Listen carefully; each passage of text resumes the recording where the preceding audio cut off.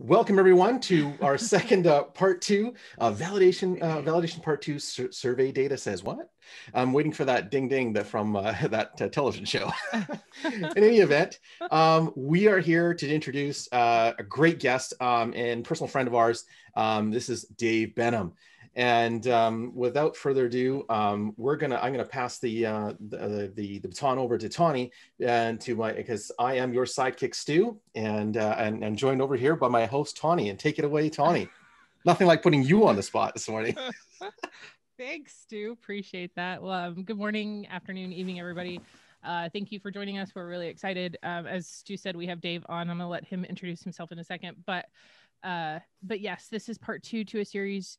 First, we've talked about how to gather data, methodology, the importance of it, etc. And now we're going to actually take a look into how to interpret that data. So we're excited. But before we jump into our topic, Dave, would you like to introduce yourself? Sure. My name's Dave Benham. I've been doing Wi-Fi for about 20 years. I'm a CCIE wireless and an Ekahau master. Yes. And when Dave started, the beard was like no beard. And then as it progressed. And I had hair when I started too. Awesome. Well, before we actually jump into it today, we are going to launch, as you know, we like our poll questions here. So we are going to start that poll. What is the biggest obstacle preventing you from performing more frequent surveys to validate and collect data? Because last time it was interesting, some of the conversation in the webinar, a lot of folks were talking about different challenges that they were having. And so one of the things that we want to do is understand those challenges so that we can help, right? Stu, where's my Jeopardy music? Oh, it's there. I was waiting for you to finish your thought. You can just turn it on. It's awesome. I think, is it on? Can you hear it? I think you can. I can. Oh, excellent. All right. Well, with that being said, let's take a look at these results here really quick. So a myriad of different reasons, because there are a lot of challenges. A lot of some wireless teams are not as large as others, so physical location is challenging when you have lots of sites to visit, etc. So thank you folks for answering that for us. But let's get into the nitty gritty of why we are here today. Of course, come on, technology, be my friend today. There we go. So what does your data say? What is, survey data? It's important. We all understand the concept. Validation and data collection is really critical to having insight into what's going on in your network. But Dave, let's talk about, just in general, your thoughts about analysis. I mean, why do you look at surveys? I look at survey results or analysis results to gauge the performance of my environment and to check when something changes. I want to see how it performed. If I moved a rack or a new wall got built because of an addition, I want to see how it changed my RF pattern. But it's mostly just to make sure that things are doing what I designed them to do. Make sure RF is where it's supposed to be and not where it's supposed to not be. Yeah. Stu, your thoughts? Stu's on mute. Hit the mute button. You hit it right, the nail on the head. That is actually the thing, is that you've done your design. You want to know, is it working the way it was intended? And I think for me, one of the challenges is it's great to have all of this data, but what do you actually do with it? Like, how do I interpret it? What is it supposed to say? What is the baseline supposed to be? Do I actually need to have a plan of action? Is there something that needs to change? And so where do you start? So Dave, where do you start with analyzing your data? Like, I've got all this great data. I have all of this information. What do I do with it? The first thing I always do is look at the requirements, the project requirements, and make sure that they're configured the way that I want them to be for my design, my environment. And then I usually look at the signal strength real quick, just to kind of make sure everything's covered. And then I go right into the network issues page. I find that to be the most valuable kind of one-stop shop to figure out what the health of the environment is and what's wrong with it, if anything. Yeah, I agree. And folks, we are going to look at some real world examples here in just a few minutes. But Stu, your thoughts, where do you start? Because I think the thing for me is there's more than one way to skin a cat, right? So everyone has a different process. And just because your process is different, I think the biggest thing is if you don't know where to start, know what support resources you have, know where to go to get the information, because everyone has a different process, everyone has a different methodology, but it's where do you start can be different. Stu, what about you? Dave goes through signal strength. Yeah, so I started the signal strength, and I'm looking at my issues, and sorry, my daughter has decided to keep texting while I'm in a webinar, and because you put family as favorites, right? So they always go on. In any event, we like to actually, I do something similar as Dave as well. I look at my issues, and I want to see what mine are doing, but I want to see what everybody else is going on, right? So I look at I want to see the makeup of each of my antennas. And I individually look at each one because I'm curious to see how the patterns moved around. And make sure that your APs are consistent from one to the next. You don't want APs with real hot power and real cold power next to each other. Right, yeah. And that's when you look deep into it and understand, okay, what dBm is it at, or milliwatts, right? And I want to look at a little bit closer to that. I mean, is the antennas functioning as designed? One of the things we wanted to know, as Stu and Dave and I were working on the data, we wanted to know how many folks actually have a documented process. So we're going to ask, how many of you have a documented process for analyzing survey or assessment data? There. Thank you, Stu. That was the new poll question, wasn't it? That was. Okay, look at that. It's almost, we've got lots of people. Keep going. Come on, enter faster. Enter. All right. Well, let's take a quick look at that. So not a lot of people have a documented process for it. And I think that's something that's really interesting, because especially in what we do, our, document, take the notes, reporting, document, everything is so pressed upon us. But some of the more simple concepts, some of the things that we do like this, being able to analyze your data is important. But we don't have documented processes for that. So that's something that maybe for us to think about. But let's actually get into looking at some of the data, right? So Dave, what are we seeing here? So see a lot of green, which is great, good, usually. Right? So that's what I see. I mean, this is obviously the signal strength view, and green is good. There are some areas that looks like they're a little bit weaker, but overall it's blanketed in coverage. I would always at this point reference the requirements and see what my minimum RSSI is set to, so that I know green is actually good and where does it fall off? Like what is gray? And in this, there's no gray, there's nothing below what we consider to be acceptable, except for the areas that weren't surveyed. The other thing I notice is a really good walking path. It looks like it was an autopilot survey, because I see a real granular, like curved lines everywhere, which is great. But it looks like all the areas, except for a couple that I assume were designated as do not enter areas, were covered, which is good. I love seeing notes, like the high utilization. I like taking notes in my designs as well to if I notice anything interesting. Sometimes I'll say video camera, like as I'm walking around, I'll see a camera and I want to check back and make sure that that's not a non-Wi-Fi 2.4 gig camera or something along those lines. So if this was something that you had, where would you go from here to understand and see what would your next step be? My next step would be to look at the requirements and then go to the network issues page. Okay. Well, before we do that, let's look at what we see in the RTFM. Yes. And so let's look at that.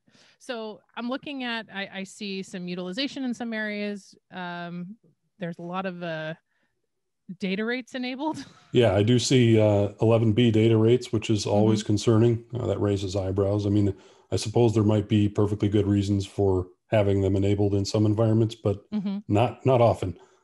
Usually it's an oversight. So seeing on the data rate screen there, you see 1 through 216. That's basically all the data rates, and 1 is a 11B rate. I also see that this is either Wi-Fi 4 or Wi-Fi 5. So there's no 11AX for my APs in this. It's just BGN. We're looking at 2.4, obviously. Right. There's a lot of neighboring APs as well that we should be keeping track of. A lot of APs that aren't ours. So on the left column there, those dots, the colored dots, signify that those are the APs that we manage and that we're actively designing for. There's more than that don't have dots, that are someone else's APs. So we definitely need to pay close attention to that. I see some minor interferers, some co-channel interference. It's 2.4, so it's tough to design all that away, but I do see some issues. What would you recommend? So seeing this is the data you got back from your customer. What recommendation would you make, or what tweaks would you make on the network to maybe help increase performance? First thing I would do is have a discussion with the customer about the data rates. I think that's a huge factor here. I see 4 SSIDs with 1 megabit enabled. That's going to start rolling up as far as management overhead goes. And after that, I would start. I mean, the other APs don't look like ones that they can probably control. Sometimes in large high-rise buildings with shared tenants, you can come up with channel plans for your neighboring floors. You can work with your neighbors and say, we'll use these channels, you use those. Obviously on 2.4, not a lot you can do, but I would certainly address the data rates. That would be my first discussion with the customer. Stu, what are your thoughts? Yeah, definitely. You know what? The data rates are definitely something you want to focus on and ask the question why. And like you say, when you walk into networks and you see certain things, just understand it. Ask the questions, why was it configured that way? Maybe they didn't know, right? But never kind of like, okay, this wrong, right? Let's understand there might be a device that's specific that they need, like, what is it? Those light walls. They literally need to have those low data rates, to be honest. And it's kind of, it's really, but that's how it works, right? And so there may be some reason why. So we always kind of have to take it with a grain of salt at first, but then make the recommendations. And sometimes when I encounter those devices that have really obscure requirements that can have a detriment to the rest of your environment, look into a bridge, a Wi-Fi bridge, or something that you could augment that device with more modern Wi-Fi, and then allow it to gain connectivity that way. So kind of override the radio that comes with it, plug in Ethernet to it, give it a more modern Wi-Fi bridge to overcome some of that. Yeah. So let's look at 5, because we know 2.4 can be challenging with interferences, but let's look at 5. What are we seeing in 5? Oh, first thing I notice is my neighbors have 80 megahertz channels enabled, which I always love to see. Looks like we're on 40 megahertz. What's that? Yeah, right. Being a good neighbor. Yeah. So they're consuming quite a bit of the spectrum. We're on 40 megahertz channels. That's fairly typical. A lot of times I'll do 20. It depends on the AP density. I also noticed that we have Uni2 extended channels enabled. And what that means is we have a selection of channels enabled generally for higher AP density so that we have more channels. But there are devices that don't support those channels, and you have to be cognizant of that. Make sure that the devices in your environment are aware of and support those channels. The other thing to be aware of is that is DFS. So if you're near radar and you have any DFS hits, all of those channels that from 52 all the way through 144 are going to be impacted by that. It does look like somebody's on 144. I'm not a big fan of that. Channel 132's got a lot of density on it. That's what the red means. For those of you that aren't familiar with the density view, red means that I'm quite frequently seeing signal or seeing RF at that level. So high utilization is starting to kick in. Yeah. Yes. Very high utilization on channel 132. So it looks like Wi-Fi. I mean, at first glance, that is, I mean, it's zoomed out, but it looks like a Wi-Fi signature. So it's probably a very busy access point, but that's worth looking into as well. And it may be, since it's a 40 megahertz channel, you'll see that 136 right next to it, its paired channel is orange. So it's not quite as busy. So we've got some devices on there that are either operating only with 20 megahertz channels, or perhaps a lot of that's management traffic. You know what? That's actually a really good point you bring up, Dave, because when we're looking at the spec, and I know if we could zoom in on that one, but that's actually a really good thing is we're now seeing, we've got it at 40. Maybe those devices aren't capable of doing 40. Maybe a lot of them are at 20, right? And we're seeing that high individual. And that's where the Sidekick really, product placement Sidekick. But I mean, you could see where it's actually carving right into that to 132, 136. And one of the things you can do on the RTFM tool is zoom in with the magnifying glass and get a better look at that. Yep. Yeah, absolutely. All right. So we looked at RTFM. Dave, what would your recommendation be for them for 5 gigahertz for this particular? And maybe knock on your neighbor's door and tell them to stop using 80 megahertz channels. Which may be difficult, right? In an office building, that's rarely possible to make any progress with that, but it's just it's funny to see it because it always happens. Again, we've got low data rates enabled too. I didn't mention that, but on 5 gigahertz, we're all the way down to 6 megabits. And that's a philosophical discussion on whether you get rid of some of the low data rates. It's a different story than it is with 11B, where you definitely want to get rid of them. But I think the point about 20 megahertz versus 40 megahertz is valid. I don't see a lot of traffic on a lot of these APs either. Yeah. The spectrum is fairly clean. So I wonder why we're doing Uni 2 extended if we don't really need to. I always want to make sure that my devices support that. I can't tell you how many times I've encountered devices or customers where they think their devices can see it and they can't. And then you've got coverage holes anywhere that you have a device that can't use Uni 2 extended and your AP is on Uni 2 extended. Folks, and just one quick thing, for specific questions on like what bridge would be recommended, we will post Dave's Twitter handle. We're volunteering him to answer any questions or anything you have, so feel free to reach out to him. We'll put that up here in a little bit. But let's specifically look at, you guys, when we were talking about where do you start and some of those things, let's look at network issues, right? Because network issues really kind of gives us a heart of a lot of what's happening. So let's take a look at that. Looks pretty clean, right? Yeah, looks curiously clean. Whenever I open network issues and I see it look this good, I always think there's a real problem that I'm not seeing. And what that takes my eyes to is my access points at the top. So we are only viewing the RF for the access points that we control. We're not viewing the access or the RF for the entire area. And the entire area is what matters. Wi-Fi is not isolated where you can tell a client only pay attention to these access points. Unfortunately, they have to pay attention to everything. Right. And the other thing that I would look at here again is my project requirements. Are they skewed? I've seen a lot of times from other vendors where they hand me an Ekahau file and everything's green, 100% pass. It's great. And then you look at the requirements and it allows 7 channel overlap, 7 EPs on the same channel at -50, all kinds of crazy stuff to make it look great. People do that. So you've got to pay attention to that for sure.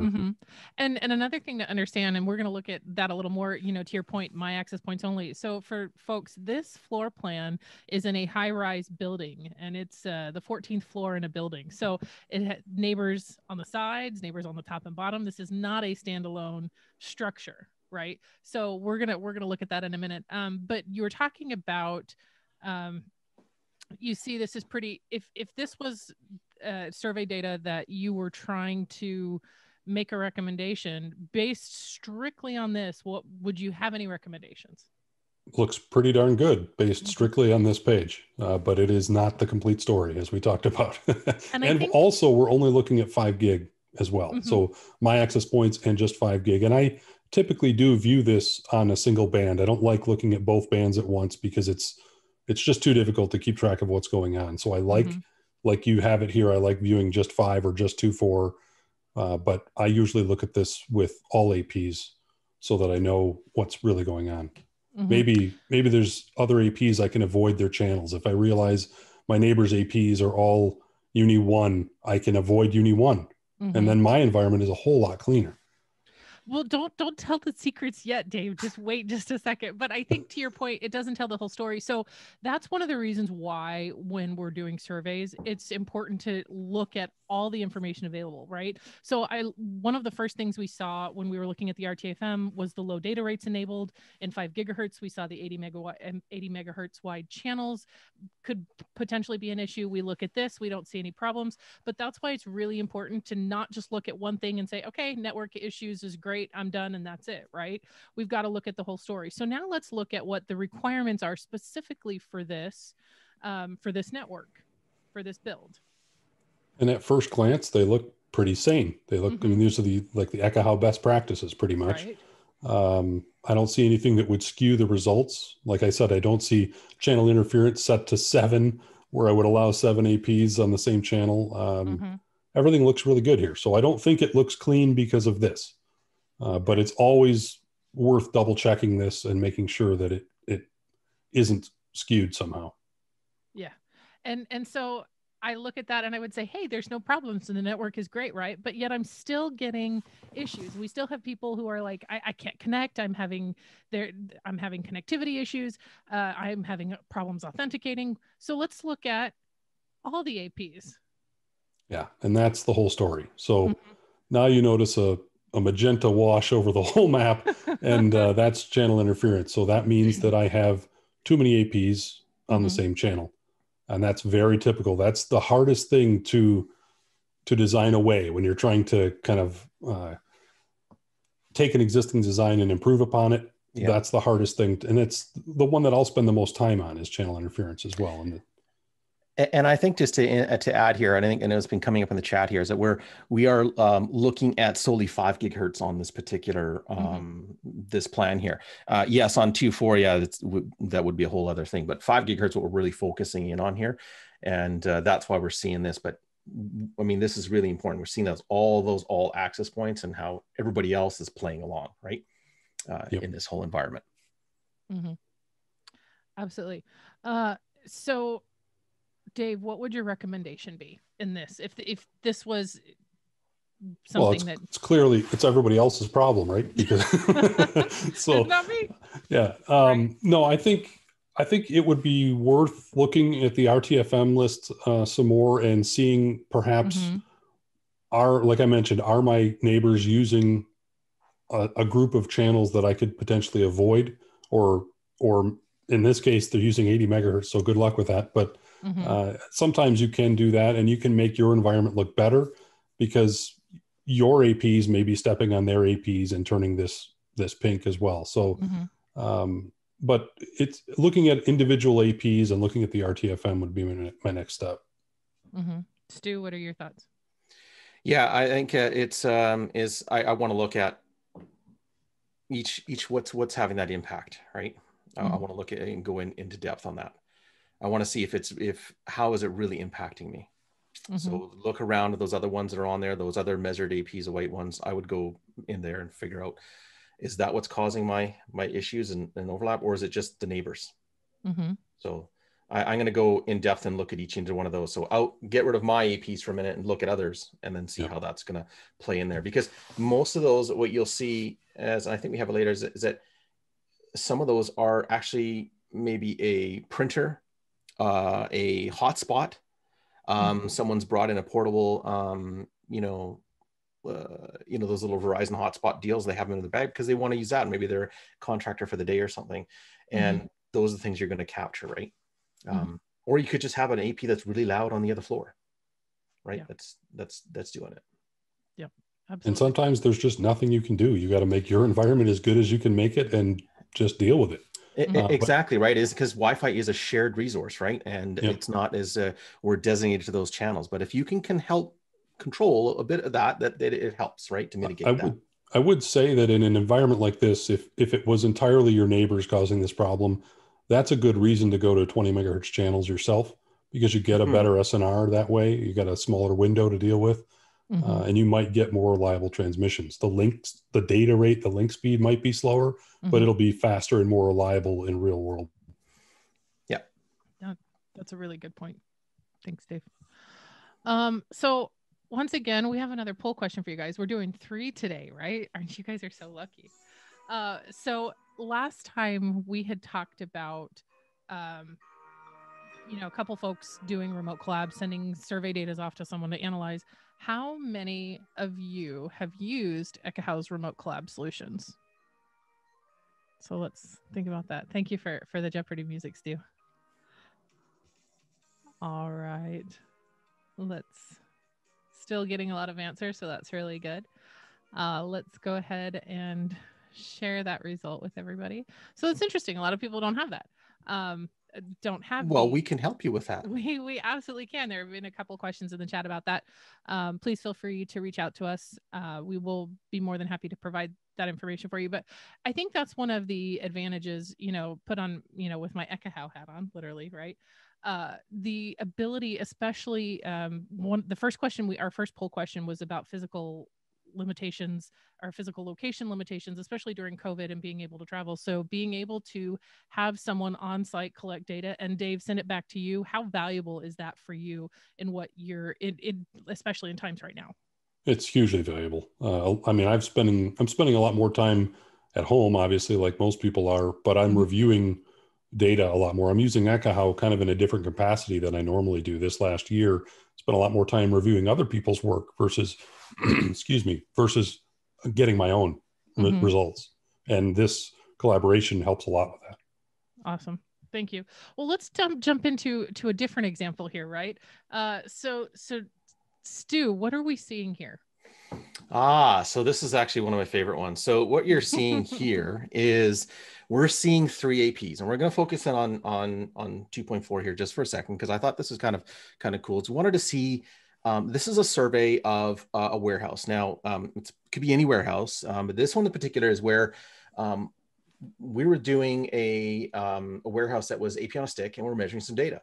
But what was interesting is what we saw as the result of doing AP on a stick. We're also seeing, and doing some regular data capture, we're seeing what the current makeup is of the existing environment. And so when we looked at that, we said, okay, well, that's interesting. Here's where the APs are, and you can kind of see where the aisleways are, the warehouse aisles, but we're seeing how the APs are on. Now we're seeing all 3 of them, right? And as we go along into our next slide here, we're going to see that each individual one. So as I go into the next one, you're going to see. I'm not jumping there yet, Stu. You're not going there yet? Okay. So you're going to see. So what you're seeing is a makeup of all 3 APs, just focused in on these 3 on this map. Dave, what are your initial thoughts when you see this? Well, there's clearly something going on the right side. There's a big coverage problem on that end. And I don't know. I mean, even in the middle, I mean, like between the left and center APs, there are some coverage problems there as well. I would say that this is probably an older design. It looks like these are probably ceiling mounted access points with omnis in a warehouse with narrow aisles. And that's not really the best way to do that anymore. We've got new antennas and new tools can make that better. But there's even something on the right side still. The way that the coverage is real spotty like that, I sense that there's something environmental going on over there. I see a lot of very strange shapes in the coverage pattern, and there's no antenna that makes RF look like that. So something is going on over there. All right, so let's specifically take a look at them individually. So Dave, what are we seeing with these? Well, I see 11B data rates again. So this is a different customer, obviously. But there are 11B rates again. That always catches my eye. This AP is doing a really good job of covering the aisle that it's in. It's doing a marginal job of covering the aisles adjacent to it. And that's it. That's as far as this one goes. Let's see. Okay. See a lot of SSIDs as well. Yeah. Yeah, and I think that as we talk about the power as well, right? I mean, it's right. That's also important. Is just kind of get what was that measured power at the time. Right? Yeah. So 20 milliwatts is low, average to low, I guess, for 2.4. And we got to remember that's milliwatts, not dB. So you get used to looking at dB a lot these days. No, dBm. What I mean, this is a great thing. Is what can we tell from this particular like a generational AP? Like, because we can tell a little bit from this data here, like how somewhat new and oldish its AP is. We know it's not too old. I mean, it's got what three spatial streams, right? Yep. So we know that's actually I guess a somewhat, what would you say, last 4 years AP or 5? It could be even older than that. Still, yeah. Because what we had the 36 Tuesday with the 3 spatial stream client. So you'd be able to kind of see that data, right? And that kind of helps you kind of understand, okay, the age of the AP in a way. Yep. Yeah. Let's look at AP number 2. Okay, so similar coverage pattern, I think. Mm-hmm. A little bit worse, but similar. Mm-hmm. Nothing, I mean, same data rates. It's at least on a different channel, so that's good. And you can see that by the purple boxes by each APs. Mm-hmm. I do notice, talking about that the left and right APs are both on channel 11. We got 3 APs, we got 3 channels. Why are we not using them? There could be a good reason for that. There might be something environmental on channel 6, but still, that's worth noting and having a discussion about. Mm-hmm. But otherwise, it's just an average coverage pattern for that design for an Omni up 35 feet in the air in a warehouse. It's just not ideal. Yeah. All right. Now let's look at what's happening over on that right side. Yeah. So this is the one that interests me the most. And I suspect that there's something different on the shelves or something. And there could be something wrong with this AP, but I don't think so. I feel like there's probably something interesting on the shelves that's causing the RF to do some crazy stuff. Mm-hmm. And it's this one was a really one that kind of stumped us. And when you looked at this, you had to figure out is it the antenna that's malfunctioning, or is it the what's on the shelf, right? Because when you looked back at the other one, you said, well, it seems to be getting through most of it, right? But in this case here, what we're seeing is this aisle is full of liquid. Well, not I wouldn't say water, but thicker liquids, right? So could be like a gel packs and stuff like that. So we're seeing this is where there's skids floor to ceiling in there, and it's got this kind of makeup. But what was interesting on this is that there was a little bit more to this antenna than met the eye. Is not only that you think it shouldn't have too much of a problem, but we were seeing that there, and you'll see in a moment on the next one, is that we might have something wrong makeup with the antenna. Okay, and I mean it isn't even covering its own aisle here effectively, right? So you can tell that the liquid or whatever is going on there is having a dramatic impact on the RF because transmit power wise, these are all 20 milliwatts. So should look fairly similar if everything else is the same. So that's so somebody asked a good question related to that. So think about a warehouse with no racks, no product, nothing in it, completely empty warehouse. 5 football fields big. So it's quite a large facility, right? AP is in the middle of the room, 30 feet high. Client is stationary on the floor, 100 feet away. At that time, it sees it at negative 70 dBm, right? That's what it's reading. Now fill it with paper products or another product. Are you going to see a change, even though there's still unobstructed line of sight? Dave, would you still see the same RSSI? No, you'd see very different RSSI. Exactly. The RF absorption properties of the stuff in the room has a huge impact. And next week, this map here could be the opposite. They could move the liquid to the other end of the, I mean, that never happens, right? Like they never move the gear around, but yeah, it has a huge impact. So it would not be the same. And that's the thing. So just because something has an unobstructed view does not mean that it's going to have good signal strength. It does not mean it's going to have good connectivity. Does not mean that it's going to see and hear the AP at the same level, right? There's a whole number of factors, reflection, refraction, all of that can impact what's happening with the connectivity with the device. Especially these days with MIMO. I mean, we're relying on some of the bounces to actually improve the signal on one end or the other. And those go away when we fill the place with stuff. Yeah, absolutely. All right. So let's switch gears a little bit on this one and let's look at 5 gigahertz. Wow, that's perfect. Yeah, bravo. So clearly, we've got some coverage problems in 5 gig here, big time. Go ahead, Stu. Yeah, no, I was going to say, what do you think of that, right? I mean, that's great. Sign me up. The same AP, but now we're looking at this one, but it's not all as it appears to be, right? It's now we're looking at something different. Now we're going to look at, what is it transmitting at?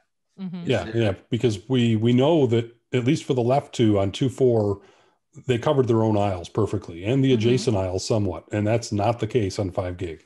So we have to figure out why that's the case. And a lot of times it'll be because of RF absorption, or it could be transmit power, like you said. So we need to dive into the tool a little bit and see what Ekahau is reporting the transmit power of these APs. So a different thought, a different perspective, right? So I would look at, what if 5 gigahertz isn't a requirement for this customer? What if they're utilizing, it's a warehouse facility? What if they're using more older devices, handheld scanners that are stuck on 2.4? Would That you could have a certainly be the different, case. would you have a different recommendation?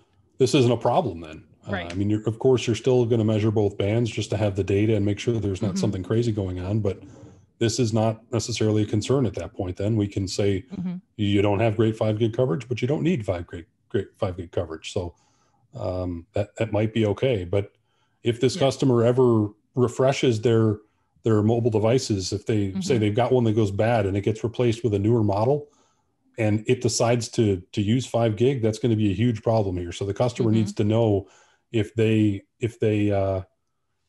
going to use 5 gig intentionally or not in the future, they need a new design here. This is not going to cut it. Exactly. And anytime, even if this did cut it, any change in requirements like that, you should always do a new design, or at least revisit your design and make sure that it matches your requirements. Yes. Oh, requirements, absolutely. right? Yeah. Well, and that's the thing. It all goes back to that. So it depends on what thanks you, Sam. It depends on what the requirements are based on what the need is. Because right now, today, there may not be a need for it. Maybe tomorrow there will be. And even as to your point, Dave, it's not a rip and replace, because AP cell sizes are different. The antenna, the coverage is very, very different. And so even within the same vendor, you go from one model to a newer model, you're still going to see a difference. So it still requires you to go back, look at your new requirements, and then redesign and look at it specifically that way, because you can't just do a rip and replace on that. Yep. All right. So let's look at specifically some of the isolated AP. All right. So first thing that catches my eye is the transmit power. We're all the way down to 6 milliwatts on 5 gig. So clearly they're not too worried about 5 gig here. Typically your transmit power would be the same or even a little higher on 5 gig, maybe 6 dB higher. And we're in milliwatts again, but very low transmit power. That explains why it looks so different from 2.4, or at least a big part of the reason why it looks so different from 2.4. This is not good. No, and it's like you think, is there something really wrong with the antenna? Or is there something down the aisle, right? And it's really hard. And then you look at it, it's like, okay, what's happening here, right? We know there's something definitely wrong with.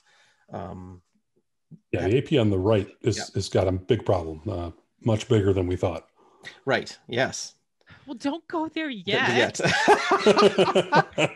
Man, you guys. You're stealing my thunder. Before we look at the bad AP, so we could actually tell that, Dave, wall attenuation measurements, we just talked about that. Even if a client device has an obstructed view to the AP, that it's still going to absolutely could potentially read it differently and have that interference problem. How do you, especially in warehouse environments, what would you recommend for measuring wall attenuation and just attenuation measurements in general? I would use an AP and a sidekick. I mean, I would measure the actual walls, stick it in there, and go around the other side and measure it. Awesome. All right, so let's look at the middle one. The middle one seems to have less problems than the other two. Maybe they're clearer aisles. Maybe there's not as much product on those shelves. Well, there's a little bit more transmit power here. So we're up to 13 milliwatts on this one. It's the next step up in power, probably. So that's why it looks a little better, but it's still not even covering the aisle that it's in. So it's not able to be effectively used, I wouldn't guess, on 5 gig. And that's a good example of Omni, right? It's not this type of Omni. It's not doing what's intended. Yeah, and that brings up a good point too. If this thing had a 10 or a 13 dB antenna on it, 13 milliwatts might be crazy high. So that's not taken into account here. It's reading that from the beacon frame saying this is what my transmit power is. But if you've got a high gain antenna on it and they're external antennas, you got to take into account the whole picture. Add that gain to this. Yeah, absolutely. All right, so now let's look at the fun AP. Yeah, so it's even worse than we expected it to look. Right. Its transmit power is down again, but this is unusable, essentially. There's a few pockets of coverage, but no way anyone's using this reliably. So how would you go about understanding what the problem here is? I would visualize it first. I mean, my first instinct in a warehouse like this is that someone on a fork truck smoked this AP and it's hanging sideways or dangling from a cable, something like that, or knocked the antenna down. Maybe it got water intrusion if the roof is leaking, something like that. Something's wrong with this. This is worse than I'd expect from the other AP on the left side was the same transmit power and it covered a heck of a lot better than this. So it's either the liquid that Stu talked about or something going on with the antenna. And I'd visually inspect it first, maybe get up there on a lift and measure it, take it apart, replace it with another one and see if it looks better. I mean, just the basic troubleshooting steps. Yeah, and you know what, you hit it right there. And Keith is I think he's been pinging us. I know what it is. and yeah, you're exactly right. The AP is malfunctioning, and yes, there is some liquid and stuff in those aisles, but it was more than meets the eyes, right? So not only don't look at the environment, do a little bit more digging. And this is a really good example of something's wrong with that AP. And tools like this help you understand and visualize that to explain to the customer, here's why, here's wrong. This is why the tickets are in place. It's physically, here's the empirical evidence. I mean, on camera here is like the one thing I know Dave and you is we always look at is antennas, right? Is these can break, like it been twist too hard and they snap and oh well, right? Or it doesn't in the longer extended tails of the AP. You got to be careful, you know, not over tighten. And because if you do, it's just, you'll break at some point. Now they are durable, but you never know, right? Or maybe it wasn't actually put in properly. It was, I've seen antennas where they've screwed on, they didn't screw them on they're halfway on, or they didn't get the threads. And lo and behold, right? Yeah. But in this case, the antenna is. Well, we're talking about. Yeah, sorry, go ahead. Go ahead, Stu. Yeah, I was saying in this case here, the antenna is damaged. Yeah, but. Yeah, and it could be, we're talking about older APs here. It used to be pretty common for APs to have single band leads for their external antennas. So 3 2.4 and 3 5 gig leads. Somebody might have reversed them or mixed them up entirely. You could have 5 gig transmitting on a 2.4 antenna or vice versa. A lot of the antennas were specific and they had to be connected as such. Yeah, that's a great question. That's a great thing because on certain APs, for an example, a 3502, it had 3 and 3. What happens is some folks during upgrades and stuff, they have upgraded from older ones. They would have actually put the 2.4 gig antenna on a 5 gig element. And what the problem is that you can't, because that antenna was never meant to be dual. It was meant to be 2.4. So you're going to get a remixed signal strength on that, and it's going to look really bad. Well, you get a mixed review too. A mixed review, yeah. 1-star rating for you. But yeah, right. And so a lot of folks don't understand is that you can't put that antenna on there. That's why there are colors on bottom of the antennas on many manufacturers. You mean it matters which port you plug it into? Yes.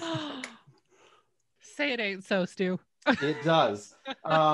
Even on the dual band antennas with dual band APs, it matters. It does. It does matter. Always refer to the documentation of the vendor. They will tell you, they will list out, and on these cables, A, B, C, and D, right? And then those A, B, C, and D are there for a reason. They are there to line up to the ports on the access point. Wow. It's like there was a plan or something for it to happen. Wouldn't that lead into a great webinar next? We'll talk about it later. So without any more data on this one, if we had done the survey, if we had the actual survey file, right, this would have been a good opportunity to take a picture of the AP and see what's happening in the environment. So Dave, to your point, you're talking about getting line of sight of it, actually seeing it. This would be an opportunity in the survey file to take the picture, make some notes, understand there's a leak, there's this, there's whatever, to give you that additional insight. But let's say, Dave, that there was nothing visibly wrong with it. What would the recommendation be? I would experiment with different antenna types. Certainly something needs to change here. So redesign it for this area, because you either need more APs, more power, different antennas, lower mounting position. Something's got to change. Whatever you're trying to do here is not working. Yeah, absolutely. Stu, thoughts? Yeah, I would again look at the antenna. I would take the AP antenna down, get up there on the lift, and look at it more closely. I mean, highly unlikely that this is a software config issue. Hardware's the EP. The only other item is that in some cases, when you're looking at observed on APs, and what I have found with older APs out there is that some folks would have left no antennas on the other leads and just left only one because they were replacing some other. They said, oh, we got a patch antenna here. It's only got 2 leads. We only need to use those. I don't need to use C and D. Well, that can be a problem because over time, if the AP is being on for so many years by itself, those leads are turned on and the power is still going to those elements. And it doesn't actually discharge. Now, vis-a-vis new APs have a mechanism to understand if there's a resistance on the AP, but not in the old style. And you could actually end up damaging your AP over time. That I've seen physically, is where you throw the antenna on and it still didn't do anything. Yeah. And folks, we're getting a lot of questions about wall material attenuation, construction materials, what kind of things impact it. The reality is that anything and everything can impact it. And it really depends on what the material is. So you're going to have to be on site or have a really good, if you can't physically be on site, you're going to have a really good detailed understanding of what is on the shelves, what the materials are, what the shelves are made of, all of that, because those are inputs that are greatly going to factor into your design, right? And so it's really important to understand that. Dave, someone did have a question asking you to elaborate a little more on the high gain antennas and how that impacts power. Can you elaborate? Yeah. So in most cases, or I shouldn't say in most, in some cases, the beacon frame that's emitted from the access point that includes the transmit power may or may not compensate for whatever antenna is attached to it. So say an internal antenna access point might have a 3 or a 4 dBi antenna in it, and that's compensated for. That it knows that. But an external antenna AP, you may not have configured it, or the IT person may not have configured the gain, and you may be transmitting 20 milliwatts through, or let's just stick to dB because that is a little bit easier to understand, but 20 dB through a 13 dB antenna. Then you got to add the two together. You're transmitting a crazy amount of power beyond what you're allowed to do. And that isn't reflected here, or may not be reflected here. If the gain wasn't configured in the access point or in the controller, it's not going to be included here. And I could say even in some instances that I've seen it not be in the beacon anyway. If you change the gain, it may not change what's sent in the beacon. So it doesn't know what the transmit power is. You just got to be mindful of that if you're, especially in external antenna situations. Awesome. All right. Well, we're getting close to the top of the hour, or bottom of the hour, however you like to look at it. But it's the top of the hour. The top of the hour. Well, because it's the end. So I've had it referred to in a lot of different ways. But absolutely fabulous. Dave, thank you so much for joining us. Thanks for having me. There's just, especially when it comes to survey data. I mean, we haven't even touched on packet analysis and doing PCAPs and all of that. That's a whole separate issue. And there's just so much information available. And so, Dave, any just final thoughts on how to interpret the data? What is important? Any tips, tricks, things that you want to highlight? Just pay attention to your requirements. I've said it a bunch of times through this. Make sure that you know what you're designing for, and like based on the devices, the environment, et cetera, and make sure your design meets those requirements. Just stick to that. Stu, what about you? Yeah, exactly. Yeah. And document as much as you can, especially if you're doing these remediation, a kind of a, as we call it, an assessment of the wireless network. In this case here, when you're doing an assessment, document as much as you can. Leverage the tools, take those pictures. Unfortunately, in this one here, I couldn't share any pictures, but is get the pictures in there so you understand and have a good explanation. And when you put it into your report, that will help you. And I think what we talked about is those thoughts were have a good wireless methodology in your practice. That is the best place to start. As we talked about the requirements, gathering those requirements, understanding the makeup. And these are things that we cover in our ECSE classes. And I know the CWMP program covers as well, is that you want to gather your requirements, understand that, and put that into your project document or methodology. And if you have a solid methodology of how you're going to go about doing this, you're going to be set up for success. Yeah, absolutely.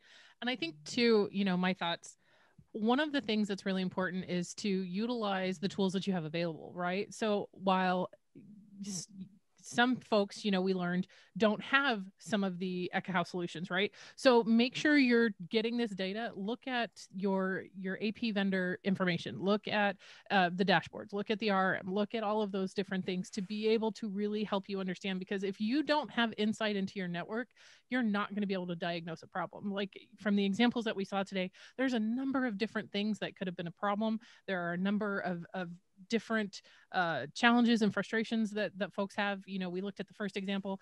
All my access points in the first one looked fantastic. It was great. But as soon as I looked at what was happening with my neighbors, it was horrendous, right? And so same thing when we looked at the second example, 2.4 didn't look as bad, but 5 gigahertz, there was really big problems. You have to have the insight. So it's not just gathering the data, but then you have to do something with it. You have to understand, you have to have a plan of action. You have to be able to take that and translate it into, what do I do next for my network? And so Dave, thanks again for joining us. This was absolutely fabulous. Yes, thank you. Thanks for having me. It was a lot of fun. You are an absolute rock star. For those of you who don't know Dave, you should know him. Please feel free to reach out to him on Twitter. He'd be more than happy to answer any questions. But absolutely, Dave, any final thoughts? I don't really have any final thoughts. It was fun. I mean, I'd like doing Excellent. this. So thank you. Awesome. All right. Thanks, Dave. Stu, what about you? Anything else? I think we covered it. I think I do want to just say is that we'll end off this session today. Yeah. And I guess what we'll do is we'll talk about what's happening next week. Are we ready to do that? Are we ready to say what's happening next week? Can we do that? Oh my goodness. Because notice that this was a part 2 series in what we're doing, and you can kind of see the theme we're going to go on, but we're going to revisit a topic that we talked about not too long ago, and it was actually on specific antennas. And so kind of a segue into from what we were talking today with Dave is we're going to take a deeper dive look in how some of those antennas actually work. And we've got an amazing guest who's coming on next week, and we don't usually have webinars back to back, do we, Tawny? We do not. It just so happens it falls that way for the first of the year. And I know this guest here, a lot of you know that is coming up, and I got to give him a little bit of a plug. And Tawny, who is that guest? We are going to have Dennis Burrell from Ventive back with us, going a little more in depth, looking at how they come up with some stuff. They're going to share some real world examples and simulation and testing. So it's going to be really, really exciting. We did have a lot of questions, folks specifically asking about antennas, and we held off on that on purpose because we are going to take a look at some of that next week. So make sure you register for that. Folks, thanks for listening with us. Thanks for joining us. We always appreciate it, and we genuinely love the interaction. So thank you, everybody. And with that, enjoy the rest of your day.